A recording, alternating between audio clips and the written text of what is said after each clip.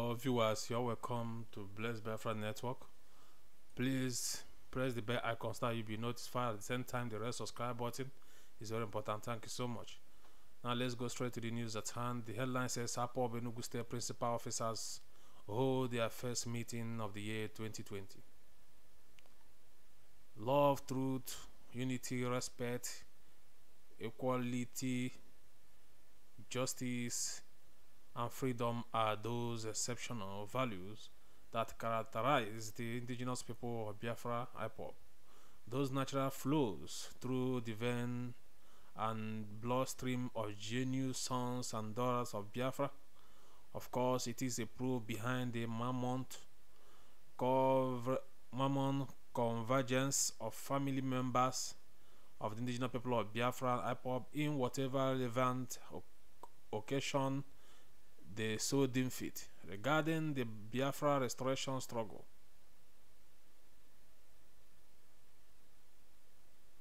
Such greatly plays out as the family members of the Enugu State chapter pay heed to the clarion call of their coordinators under the able leadership of Mazi Nnamdi Kanu, geared towards fast-tracking Ipob's drive as a formidable global movement.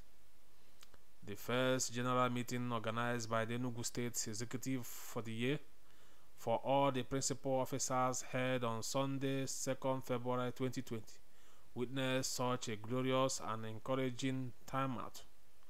The meeting commenced at 10 a.m. with prayers of thanksgiving to Chukwu Abiyama, God Almighty, who is infinite love and mercy has brought the family too far. Readministration with Ipob oath of allegiance on all gathered as the culture is followed. The Enugu State Coordinator Mazi Chinonso, in his opening speech, explicitly addressed the gathering, which held the discussion for the day. The meeting afforded the officers the opportunity to evaluate their performance in the past year and to re-strategize for greater results. Copies of the updated version of the Biafra Nation Anthem was distributed with instruction to the attendants to make additional copy that will reach other members for proper recitation in their various units and zones across the state.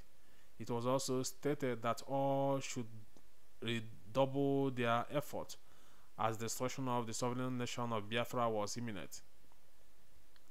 All the participants were highly appreciated for their sacrifice towards the meeting, their private engagement, notwithstanding the need to remain focused, determined, resilient, and unruffled, no matter the challenges, was equally highlighted. The meeting eventually came to a close at 3:30 p.m. with prayers. Every participant left amidst joy of satisfaction and with the burning desire to go back to basis to do more. This is actually coming from Mazi Oga CS Madobuchi, reporting for Family Writers Press International. Thank you, viewers. Please put your comment in the comment section and remain blessed. Thank you. And if you have anything, please to talk about, put it in the comment section. I will answer. Thank you. May God bless you all.